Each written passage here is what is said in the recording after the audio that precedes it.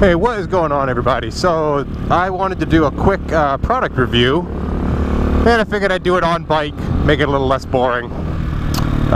Yeah, so I bought some earplugs to where I wanted them to fit, you know, good under my helmet.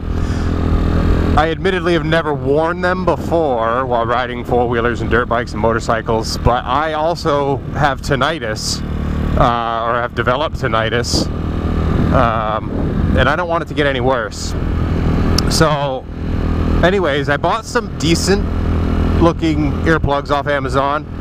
Link will be in the description, and I just wanted to kind of talk about what I thought about them and talk about the importance of hearing protection. So I'm going to get up on my soapbox for a minute, only because I didn't really think that it would affect me, because I didn't listen to my music excessively loud, but I did listen to loud music. I play guitar. I rode a lot of motorcycles and dirt bikes and stuff growing up, and I ran a lot of lawn equipment. I worked in a factory for a couple years, and just it's all caught up with me. And you know, if I'd have just not been too cool to wear the hearing protection, or you know, been more cognizant of it. Hey, turkeys! I see a lot of turkeys when I'm out riding.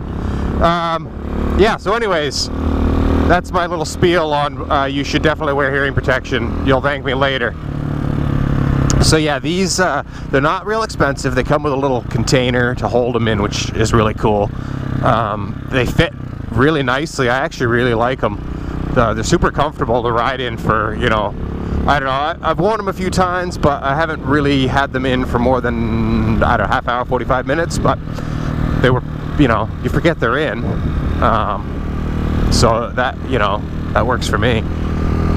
And it comes with two pair, you know, not just one for each ear.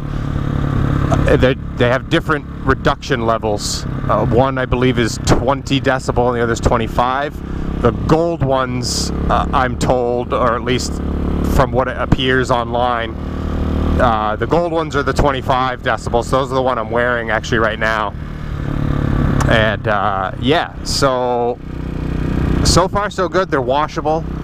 They come with like a little bison tube with a carabiner on it, so you could clip it on your keychain or on your bag or whatever. You know, no excuses, basically. They're giving you no excuses. They're comfortable, they're short, so they don't hit your helmet padding.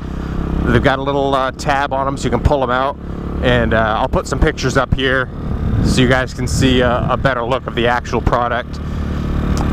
Yeah, anyway, so I mean, the bottom line is, considering the price, considering they seem to work pretty well, and considering that they're pretty comfortable, I'd give them a 4 out of 5 for sure.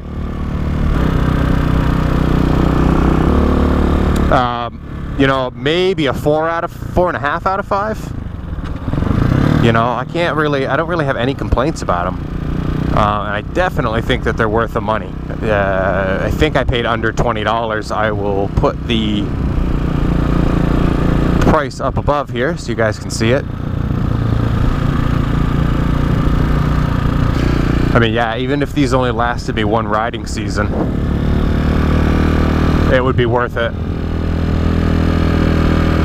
And like I said, they're washable. Good day to be in the water. This is Partridge Lake here.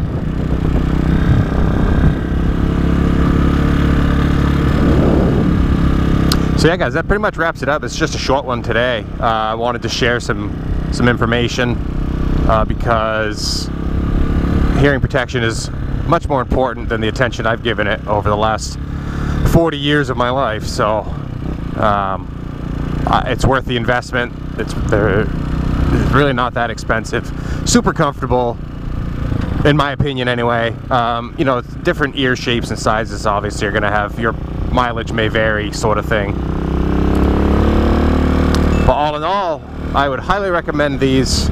I will definitely be buying more if and when these have run their course.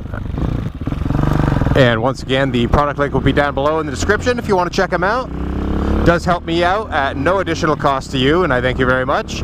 And thanks for tuning in and watching. Thanks a lot. Catch you next time.